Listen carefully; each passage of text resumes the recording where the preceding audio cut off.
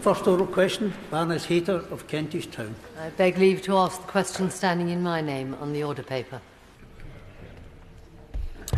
We are writing to NHS England regarding NHS London's social media post to reiterate the expectation that biological sex should be front and centre for all health-related information.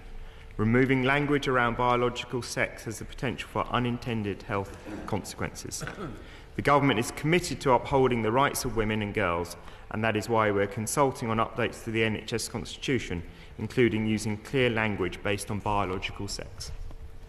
I very warmly welcome the Minister's response on that, which I think is probably welcomed across the House.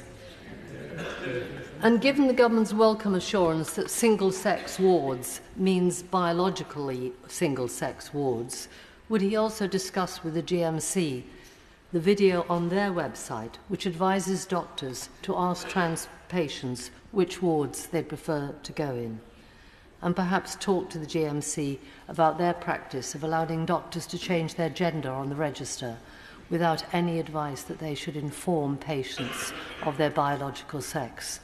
It's very hard, as I approve of the government saying, that patients should be able to ask for a particular sex for intimate care if they don't know the sex of their doctor.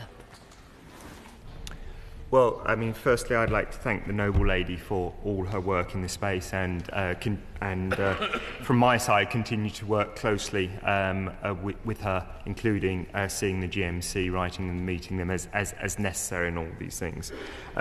Exactly on the point, you know, while I respect that many clinicians may wish to keep their